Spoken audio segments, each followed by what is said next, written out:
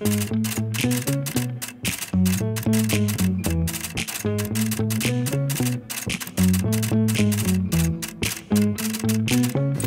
do think that like your views on things are a little bit differently. This reminds me of one of the first times that like we met.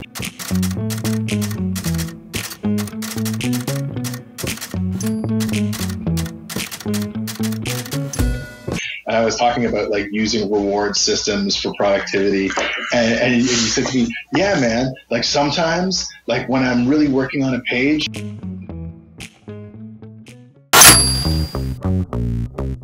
I like won't pee, and then like my reward is that I get to go to the bathroom if I finish the page. And I'm like, what? No, that's not the same at all. I'm talking about getting to play video games on a TV show. Let me explain.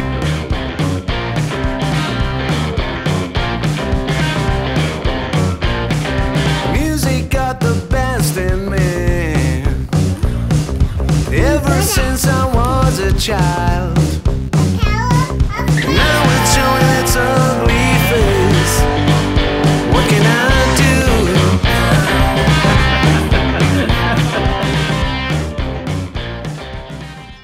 do? Here's the setup.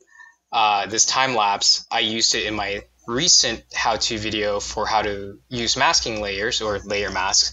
But in order for people to see the entire thing, this thing is 17 hours long. This is inks, colors, minus pencils. Somehow the inks and colors took 17 hours. So who knows how long the pencils took.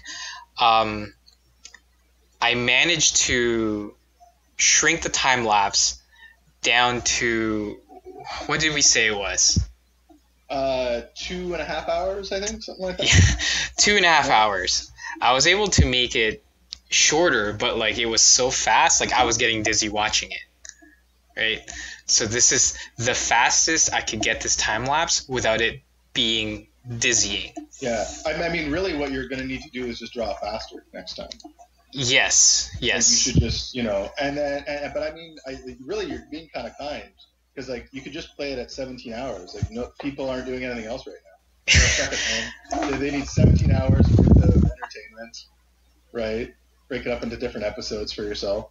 Yeah, note taken. So that's the setup. This is a 17-hour video clip that I've managed to edit down to 2.5 hours. So I figured I can't find an audio track that long that won't be annoying. And so what I'm doing is I'm breaking it up into 3 parts, about 45 minutes each. And I figured the best way to fill up airtime is for us to talk. And the best person I can think of who's really good at talking is Anthony Falcone. So this is Anthony. That's Anthony Falcone. Hey, everybody. Yeah. I'm very excited to be here. This feels so awkward. So, for those of you who don't know, I am a writer. I have had the fortune of knowing Francis for about 8 years now. We first met at the Raid Studio, and we got to work together there. And really, we've got a chance to travel the world together, and we always talk shop and talk creative things. So this is actually like pretty exciting. This is basically a lot of this is just our normal conversations that we would have anyway. But now you get to listen to us while you're watching a time lapse of Batman. Yeah. So what I'm going to do right now is like I'm going to superimpose like stuff that Anthony worked on. So I'm going to point in like different directions, and then like I'll edit it in. So I'll be like. So I feel like these conversations will get better by the time we get to the second or third one. Yeah, by the time we're done this, it'll be awesome. Yes, the first one is likely to be awful, but you're all here for it, so that's your fault. Yeah, for the next 45 minutes. Okay, so now that we've set up what this thing is, every episode, this is going to be broken up into 3 parts. We're going to pick a subject, and the subject for the first episode is going to be what was it? We were going to be talking about being creative in a quarantine life. Yeah, like, well, or just like being creative in then like a crisis, right? I think that like a lot of times, and some of the subsequent things we'll talk about might be just more specific ideas about productivity and how we work, but really, and this has been mentioned a lot, but we are kind of in this unprecedented time right now. You know, just before we were on the call, Francis and I were talking about needing to wash our groceries, like before we, you know, like this is a odd time, and with that brings additional stress, and with additional stress, it's kind of hard to create. And so what do you do, right? How do you stay productive? How do you manage to keep on creating during this wild time of quarantine that we're all in? And there are simple answers, right? In that, like, you know, you and I have, I mean, I think that like we have a pretty similar attitude towards work, and that like we don't view creative stuff as magic. Like we don't wait for a muse to come by, you know, but we do always want to make it that you know, like you do the work, you do work. It's just exactly like anything else, right? Yeah, right? yeah. If you're wondering what I'm doing, I moved my screen on top of your face just to see what it would look like. So I was attempting to lip sync. No, absolutely. So, yeah, it's definitely pretty crazy. Let's start with I don't want to say where are you, because then Where you am know, I? like okay. So let's set this up. If this was a story, let's what's your day to day now? What's your day to day? Right. What are you doing? So I have the fortune, but also the difficulty of having a day job separate from my creative writing job. So already I always need to be really, really diligent and find time to make sure where I can write. I normally live in a pretty small condominium in downtown Toronto with my wife and two young daughters, and so now we actually kind of got out to the burbs and are staying with my parents, who've been here for about 5 weeks, and everybody has their own little section of the house to do work in. But we're not necessarily in like the ideal creative situation to be able to, you know, think about stories and crank it out. And that's kind of the hard part, right? Is that you don't need a perfect atmosphere to be able to write or to be able to draw, but you do need a good atmosphere to be able to think about what you're going to write and what you're going to draw, right? Like for you, right? Like the most thinking that you kind of do comes basically at like the layout stage, right? Or like we're working on thumbnails or trying to lay out a cover, right? Like that's when you're really, really thinking and planning, right? Like, is that fair statements, you know? Yeah, no, that's a fair statement. Like when I'm laying out a book, I can barely listen to music. I need just pure concentration because I'm playing out the visuals of the story, right? So it's like I'm playing a movie in my head, and if I listen to anything else, or specifically like a podcast or music where there's lyrics, those words start entering my mind, and you know, so I try to keep that stuff out. But yeah, I think you know, just to set things up for my scenario as well, I live in a house with my partner and my daughter, and Rachel's sister is also here, and up until last week Rachel's other sister and our niece was here. So I think that at one point in time there were 4 adults and 2 kids, 3 dogs also.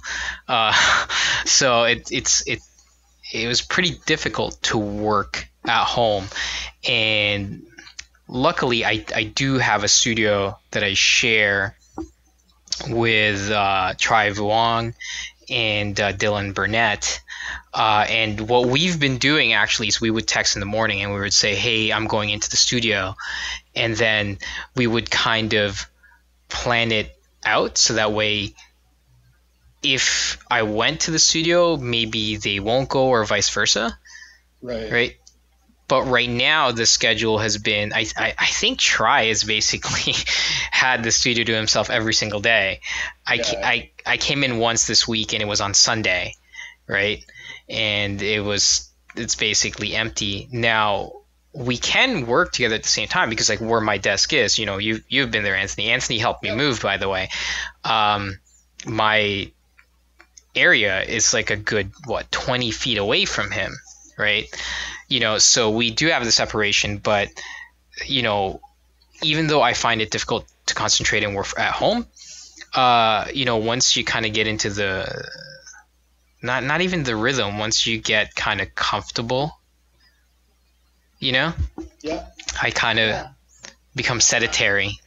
It's interesting too, because like I think that there's sort of two bits of like difficulty. One is that with home there's lots of distractions because there's stuff going on, and you want to see your kids and you want to see your partner, and there's everything that happens, right? And that in and of itself is enough of a hill to climb. It's essentially the reason why a lot of us got studios in the first place, right? Because we wanted this dedicated space outside of our home where we can work, right? But beyond that, I think that now, like I mean, maybe it was about 3 weeks ago, I had just a normal cough. But man, was that stressful. Right? Yeah. I was so stressed because I had a cough, and I'm like coughing into my arm, and I don't want to make anybody else sick, and I'm checking my temperature every like hour. Yeah. Kind of thing, right? Did you hide it from everybody for like an hour just to be like, oh? No. I wasn't like it's like like the guy that gets bit. Yeah. The zombie movie. No. But I think that like when we have this added stress now of like, because we're worried about our parents, we're worried about our friends, we're worried about a lot of us have family who are frontline workers in healthcare. Maybe others of us have sort of lost work. Like right now the comic book industry is in total upheaval. Some people are having the fortune to still be able to work on certain projects. Some people have had their projects paused. Some people have had projects canceled altogether. Like I had 3 pitches that I'm working on, and so it's been like sort of hard to motivate yourself to keep working on stuff that you're like, well, will this happen ever now? Who knows, right? But I felt like the trickier thing and is just like when you're dealing with sort of worry or other thoughts or other things that are creeping on you, that's when I find it's hard to do the real like thinking creative work. It's easier when you're like, well, but I have to do it so I can pay my rent and put food on the table, right? Like that's a pretty big motivator for a lot of stuff. Yeah. But it's still like you feel kind of like you're almost wading through peanut butter at times, right? You're just kind of really, really pushing through. And the thing is that you had to deal with a lot more stress and working than like I have just over the years, just in general, right? Like I feel like you've had like a series of more bouts of stress, and like I mean, what do you do, I guess, then to really kind of push through? I think the motivation is directly tied to what you're passionate about.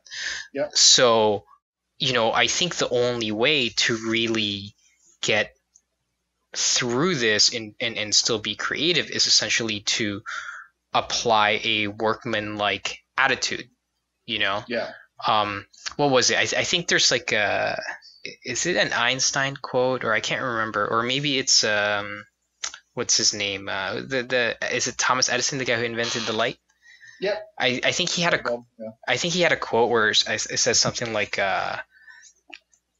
I'm completely paraphrasing. I think it's basically to the effect of luck or inspiration is essentially sometimes we don't see it because or you know what it is? Sometimes we don't see opportunity because it's disguised in overalls and work gloves and work boots, Right. right? Yeah. Because essentially you work. I think that's what a lot of people kind of forget, right? Is and don't get me wrong, like this isn't a perfect system because No. I haven't exactly been amazingly productive, but what I've been doing is the thing that I've been more productive on is there's been more videos on this channel now because essentially I've been focusing on what I think is fun, and I'm hoping that what I think is fun carries on to my real work. Now, luckily, when I do have stuff that I do, I sit down and I do them, but the way things have been shaking down because of all of the closures, or like there's a lot of like Diamond's not distributing, stores aren't open, so there's no real sense of expediency really for anybody to just go gangbusters on stuff. So we're still working, but the deadline monkey is definitely not clawing at our back.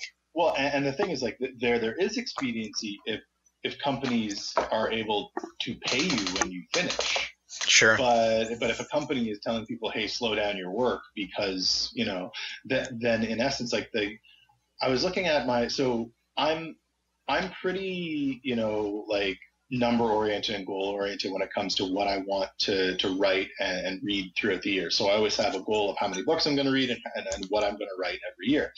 And I'm behind right now in where I had wanted to be. Like generally in December every year, I plan for the next year. It's not unusual that one would be behind because I feel like you should always shoot more than you can actually do. But I'm quite a bit behind where I want to be because it has been a lot harder to work. Both because in the early part of the year, I was selling a house.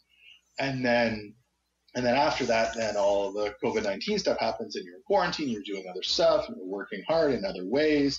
And you're just like, you're like, quarantine with children is not boring, right? Like it's not. Yes. I'm never sitting here saying, I am so bored. I wish I had more to do, right? That never occurs, right, with children. But now I've had to really kind of figure out, okay, well, because I'm relatively good about being self-motivated to begin with, and part of it is because I'm not too precious with my stuff. Like I'm a really firm believer in you need to get a crummy first draft. Like it's way better to have a finished thing that's garbage than have the best thing ever only done at 10%. Right?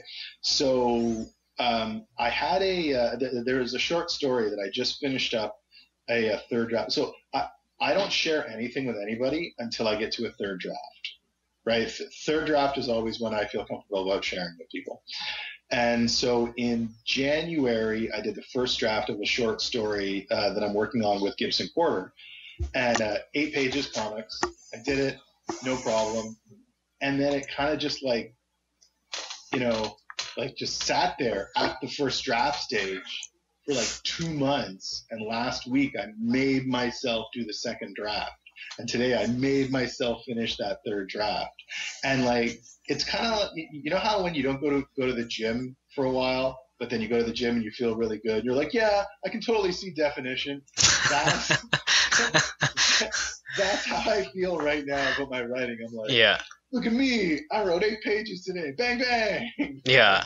But you feel good. You have a finished thing, which then you can build upon, right? Yeah. So have you been working during this time? So you still do your work, and then are you still hitting the pages? Because I know, so like if any of you guys know Anthony, he's very meticulous with numbers. It's funny that I'm talking like, oh, he's like as if you're not in the room, but you're very meticulous with numbers, and one of the things I remember is that you're always kind of like, oh, this week I wrote X amount of words, or I wrote X amount of pages, and to me that's very interesting because that's not necessarily how I think. Sometimes I'm like, oh, I wrote nothing, but it's all in my head. But you know what? That all in your head doesn't count, right? No, Until you write it down. Yeah, I have this app that I use called Coach Me, and it's a really simple app. But basically, you just get to set daily goals, right? Yeah. And I have 3 goals to myself. I say like, did I read today? Did I write today? And did I exercise? And those are the 3 things that I just hit yes or no on this app before I go to bed. And then I can look on a calendar and see the chain, right? You don't break the chain is the whole thing, right? But I mean, like, you know, I don't read every day. I don't write every day. Reading, I'm actually pretty good about reading every day. Like I tend to get through about 30 books a year. So like I'm pretty good at that. But like the writing has been like relatively sparse lately, and it's a muscle, and you want to get back at it. You want to, you know, but and some of it really is because, you know, if all of your brain power is being used up in like ordering groceries online and figuring out when you got to pick this up and making sure you have a face mask and making sure that everybody's okay and then heading outside and doing your one walk around a day and all that. Like by the time you maybe, you know, the kids are to bed, you're there at 9:30, 10 o'clock, man, you do not feel like writing. Like that is not a time when you feel like busting out the keyboard. Yeah. You know? So like that part's been tricky. Like, do you find that like you're still drawing and like working at like specific times a day, or do you kind of like fit it in whenever you can? So here's the thing, like my schedule has been completely blown out of the water. Yeah. So, you know, for a long time, you know, when we used to share a studio together, often you would come in at the end of your work day and you'd swing by and I'd still be there, and then it was regular for us to be there till like 9 or 10.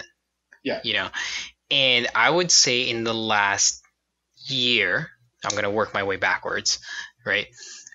In the last year, I have somehow successfully turned myself into a 9-to-5 artist. Nice. You know, and there's a very specific reason for that. You know, like Anthony, you know, and I we're both dads, right? And I think for the first 1.5 to 2 years of being a dad, it was pretty difficult because I either mostly worked from home, and when I say worked from home, I basically kind of just lingered around, you know? So like I was basically always at her beck and call, and, you know, as a dad, there's always something that needs to be done, right? I don't think I've been to Walmart as much as I have my entire life until like the first year of being a dad, right? Yeah. And, you know, it was difficult for me to piecemeal my work in that, you know, like an hour here and then stop, and then an hour there, right? You know, so between like 7 a.m. until like, I don't know, 5 when the workday ends, I might have only gotten an hour and a half in, and that hour and a half might have been spread out.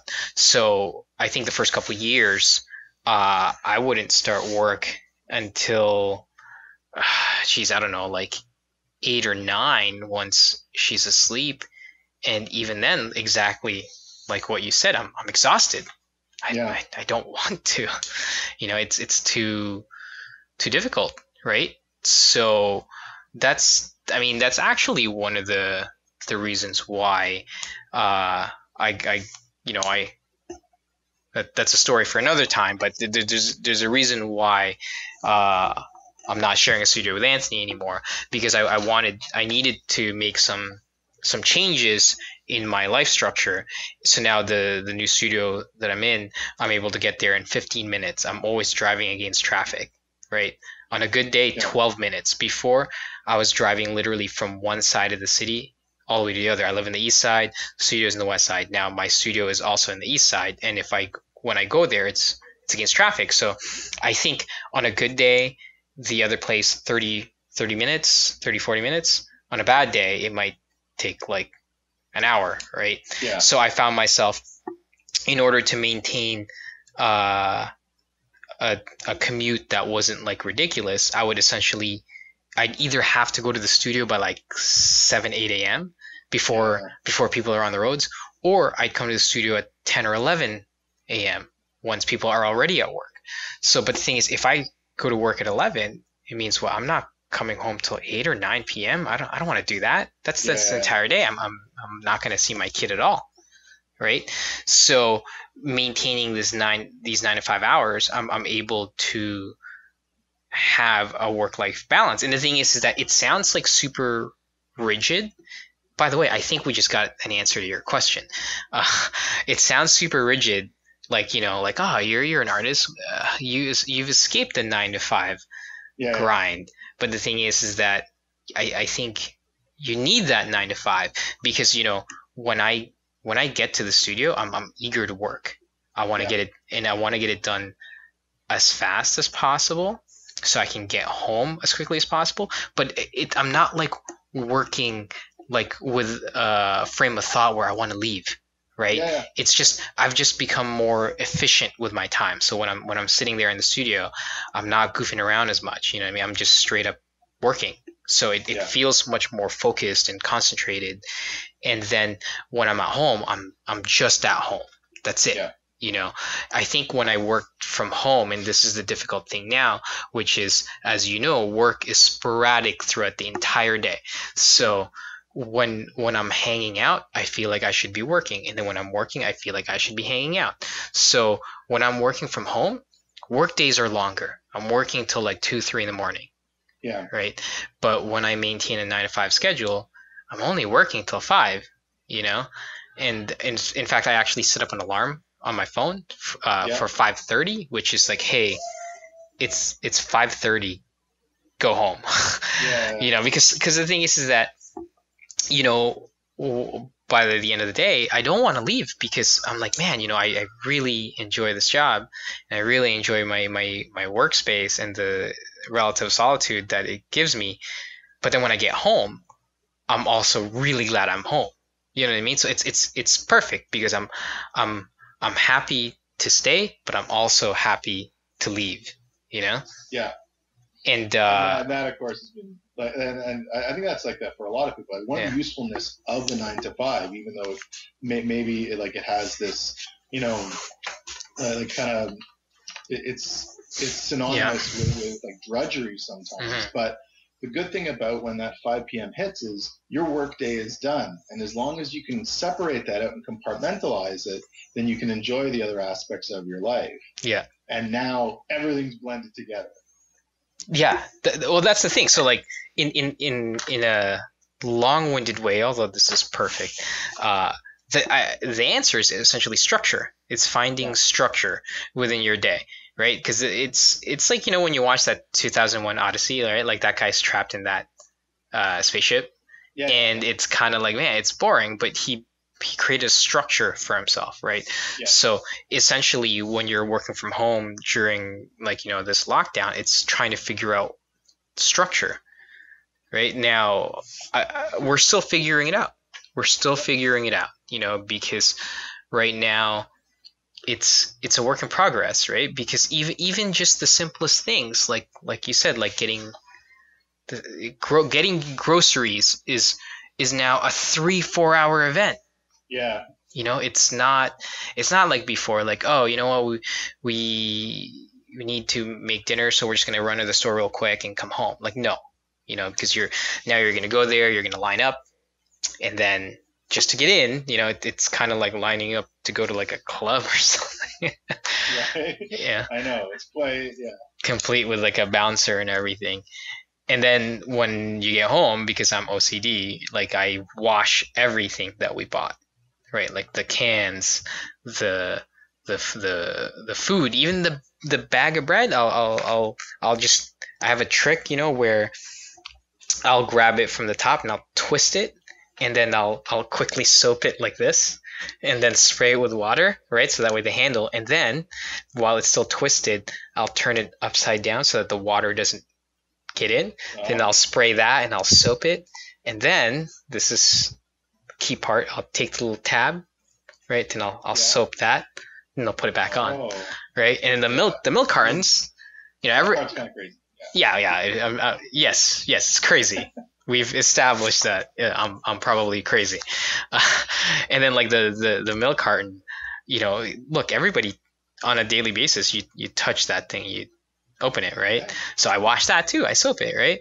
And then in my cupboards, like the very top part, that's the food that I'm too lazy to wash, so I'm gonna quarantine it for 3 days, Nice. right? And then the lower it goes, it's like, okay, this is the stuff that's been in here for at least 3 days. I can use it. And the funny thing is that Rachel and her sister, they're mad about chips. They gotta have chips. Yeah, it's all about snacks. So we would You got also wash those bags of chips, Sure. right? And like I think I remember the last time I went grocery shopping, there was at one point there were 11 bags of chips on our grocery Right. cart, and I'm like, you think we have enough? You know? never can have enough chips. I mean, I will say that in these situations too, and this kind of connects back to Yeah. being creative and working creative, is that, you know, while we in general want to try to have moderation in all things, Mhm. the little joys that, so like if video games bring you a bit of joy, if chips bring you a bit of joy, if like, you know, doing like whatever sort of puzzle or fun thing helps Mhm. you, I do think that a lot of times reward systems work pretty well for people. So like if I, you know, finish writing 500 words, then I get to play an hour of video games. If I Right. like those kind of things, I think help a lot for people. And I think that, and you and I'll probably talk more about this next time when we talk about like just our creative processes in general, Mhm. but getting something done during the day is better than getting nothing done, right? Like if you're a comic artist, maybe you wanted to draw a whole page and you only drew a whole panel, doesn't matter. That whole panel is done, right? That was better than drawing nothing that day. And if you're writing, hey, if you wrote a paragraph a day in a year, you'd have a book. People don't write a book every year, right? So like small daily applications of your craft really do add up, Mhm. even during crazy times like this. One of the toughest things essentially during this is that, like, you know, the structure that we have on our days completely Yeah. completely different now, right? Like Yeah. what is so I guess what I'm saying is, like, when we were asking a question earlier, how has it really affected your life on like a mundane thing, right? So Yeah. for me, like I was just saying, like the way we do groceries is so difficult now, Sure. right? And speaking of small wins, and I this is so funny. It really it really makes me think that we're living in a dark universe, alternate universe of our reality. So, and this is obviously a good thing. When Rachel and I went to go grocery shopping, now I know that it's probably better when it's just one rather than two, but it just so happened that we both had to leave to go do something, right? So we went to go grocery shopping, and they only had a limited amount of cart. When they check out, they take it away and they clean it up, right? Yeah. So it means that there's a limited amount of carts to use, right? So I was carrying 2 baskets and Rachel's carrying 1. Now, again, mind you, we were shopping for 6 people, Yeah. right? You know, and I was just dying with everything I was carrying, right? And you know, I remember asking the manager, like, are there any more cars? And he's like, sorry, you know, we're clean. I'm like, no, I understand, right? So there's still stuff that we needed, but we I guess whittled it down to the bare essentials, right? And even then, some of the bare essentials are heavy, like canned food is heavy, pasta's heavy, rice is heavy, right? Yeah. So I'm just carrying all this stuff, and you know, you could tell that we were both getting tense, like, you know, when you and Katie are just about to get into an argument, and it's not even so much that you're arguing about something, it's just more because you're both kind of having to endure an inconvenience, right? Sure, yeah. So it was getting kind of testy, and I was kind of like, man, you know, I'm really sick of carrying this, but you know, let's just keep going. And then when I put it down, we're like, what else do we need, right? And I remember we were standing there, we were like, okay, we have a choice. We either get this or that, right? It was like, are we going to get a bag of potatoes? Right? Are we going to get a bag of potatoes? So anyway, so we put it down. And then I said, you know what, let's go to the front, see if you can find a car, right? Just see, right? Yeah.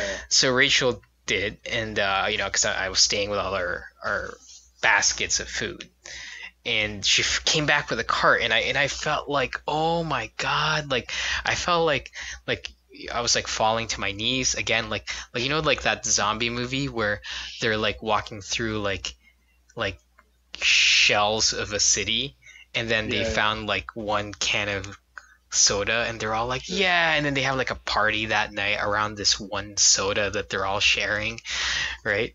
So I was like, I was so happy to see her walking with a cart that I was like, my kingdom for a cart, you know. And that meant that we could now get that potato and shop some more, right? So that's how we ended up with like, I think 11 bags of chips on our cart, you know, because now we had room. We had room. The cart. We had room.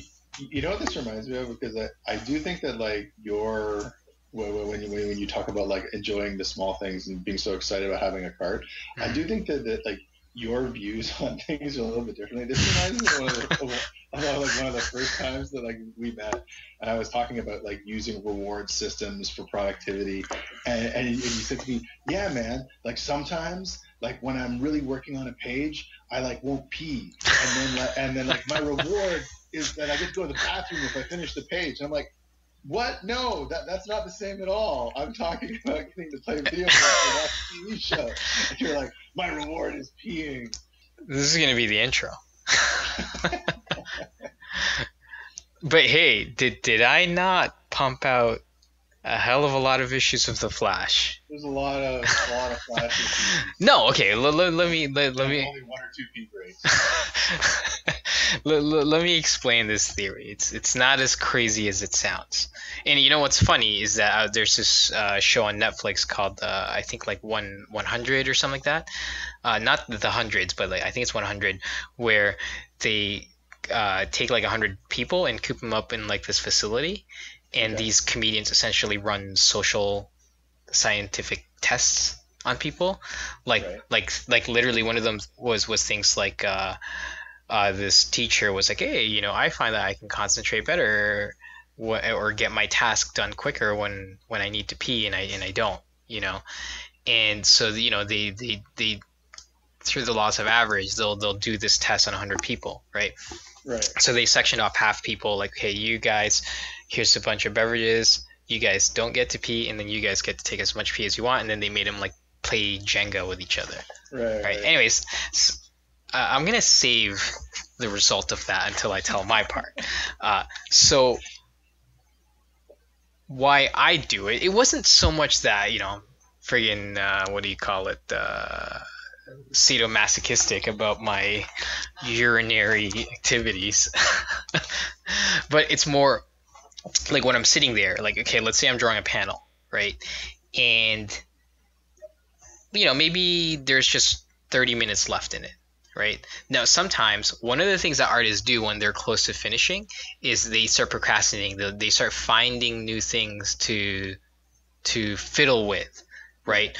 Or sometimes when we have too much time, that's when we start thinking about all our options, right? And we start thinking, oh, I could do this, I could do that. And then you become overwhelmed by options that you don't do any of them, or you just become super slow, right? Essentially, your decision making is too slow, right? Yeah.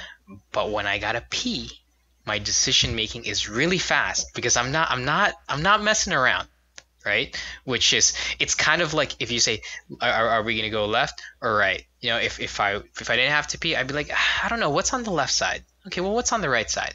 But if I gotta pee, it's like, nope, right, left, right. Like, you know, I'm just walking, right? Sure. You know, I'll deal with the consequence of what direction, where this direction led me, right? So essentially, when I'm drawing this thing that I might have half an hour on, right, I might actually draw it in like 12 minutes, 15 minutes. I can cut down the time in half because my decision making is going faster, right? So, and so then, you know, this panel that might take half an hour, it's done in 15 minutes. Now what? Now I can go pee, right? So that's why I did it. So everybody needs to know that all of your favorite Flash comics are drawn in twice the time because of the size of this man's bladder. That's key. Yes, that is key. It's key. By the way, just to finally give you the answer on that scientific test, it was scientifically proven that, what do you think is the answer? That people can concentrate better when they have to pee? No, they couldn't. They couldn't tell. It was 50-50. The answer was they couldn't prove it. They couldn't prove that it was going to improve, because it's very much based on the individual, right? Because you know what it is. I think that what led me to have the ability to making decisions faster when I'm drawing is experience, right? Whereas perhaps if I was inexperienced and you're telling me to make a decision faster, I'm going to mess up, and then I'm going to have to redraw that page later, thus taking longer, right? You know. So anyway, I don't do that anymore. Because, you know, the thing is that, like, you know, I've kind of, I'm kind of like in a pretty fortunate position where a lot of the books I'm working on are not crazy deadlines. There's a reason why I haven't been on a monthly grind in a long time, because, you know, man's got to pee.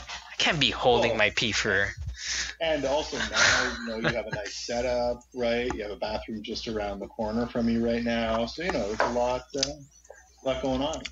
Yeah, well, yeah. But in any case, like for me now, I would say my reward system was when I was going to the studio. So again, I've successfully turned into a 9-to-5 artist going to the studio, and you know, this whole thing kind of messed that up. But what I used to do is, on Mondays, I kind of put the reward in front, right, rather than at the end, because I know some people are like, hey, I'm going to do this. So I'm one of those people where I'll reward myself, and because I feel guilty about rewarding myself, I'll work my ass off. Right? So on Mondays are my whatever I want days. I would still go to the studio. I would do like the 9-to-5 thing or 8-to-5 or whatever. But on that days, I would work on whatever I wanted to work on. Right. And then Tuesday to Friday, I would work on my real work. Okay. Right. So I like that system, you know, because on Monday I was essentially tapping into my creative juices, right? And creative juices, by the way, is a really weird way to describe things, you know. But yeah, so that's essentially it, you know. It's essentially structuring it that way, you know. Okay.